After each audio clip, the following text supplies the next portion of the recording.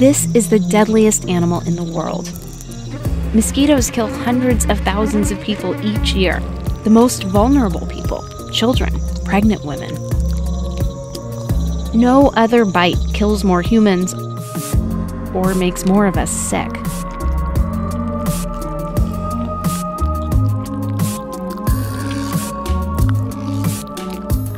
So what makes a mosquito's bite so effective? For starters, they're motivated. Only females bite us.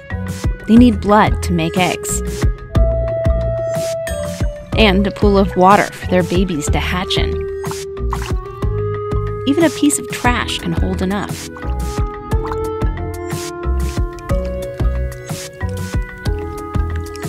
At first glance, it looks simple, this mosquito digging her proboscis into us. But the tools she's using here are sophisticated. First, a protective sheath retracts. See it bending back? If you look at a mosquito's head under a microscope, you can see what that sheath protects. And inside there are 6 needles. 2 of them have tiny teeth. She uses those to saw through the skin. They're so sharp, you can barely feel her pushing. These other 2 needles hold the tissues apart while she works.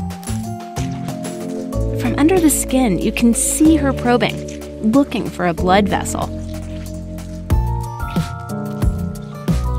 Receptors on the tip of one of her other needles pick up on chemicals that our blood vessels exude naturally and guide her to it.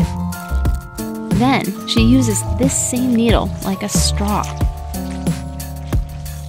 As her gut fills up, she separates water from the blood and squeezes it out.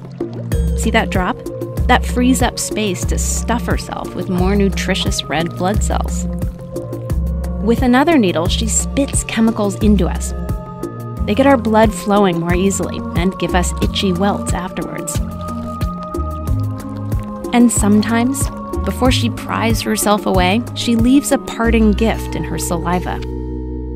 A virus or a parasite that can sicken or kill us. There's nothing in it for her. The viruses and parasites are just hitching a ride. But this is what makes mortal enemies out of us and mosquitoes. They take our blood. Sometimes we take theirs. But often not soon enough.